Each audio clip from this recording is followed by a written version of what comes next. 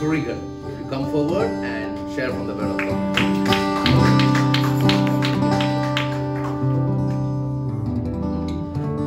That's not yet.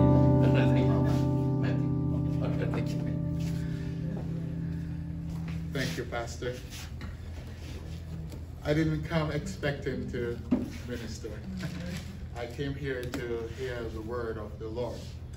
But as a servant of the kingdom of God, servant of God, always be ready when you are called upon. And one of my favorite statements is that there will be no preaching in heaven. Believe that? There will be no preaching in heaven, but there will be worshiping.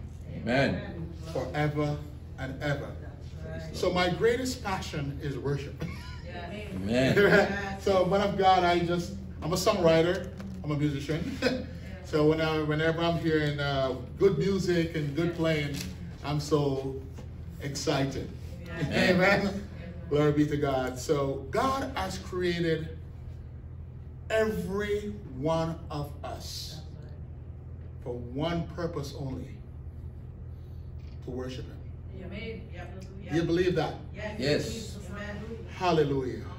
Speak, Lord, to me.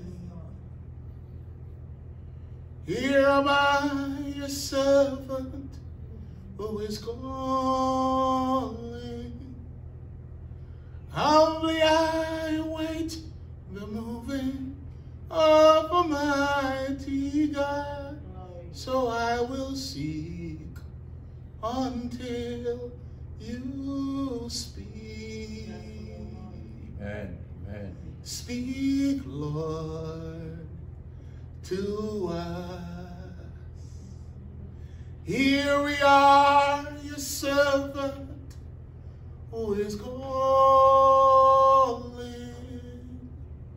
Humbly we await the moving of mighty God, so we will seek until you speak. Amen. So I will seek until you speak. So while Pastor was ministering, I was just asking God to speak to me. And whatever he was saying, God was just adding to it. And so we're going to go right back to the original, the first book that was read, the book of Psalms, chapter 40. And we're going to start from there. Is that okay? Yes. In the book of Psalms, chapter 40, let us look at verse 8 and verse 9. And also we're going to go right back to verse 4. I want to tell you this. I'm a preacher teacher. So whenever I'm preaching, it's good to have your pen and your paper and to write things down. Amen? And I preach as thus saith the Lord. I don't add nothing to the word of God. I preach as it is written in the word of God. Is that okay? Yes. So verse 8 says, I delight to do thy will. Amen. Not my will, but his will. I delight to do thy will, O God. Yea, thy law.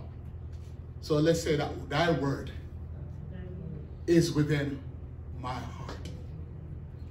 I have preached righteousness in the great congregation.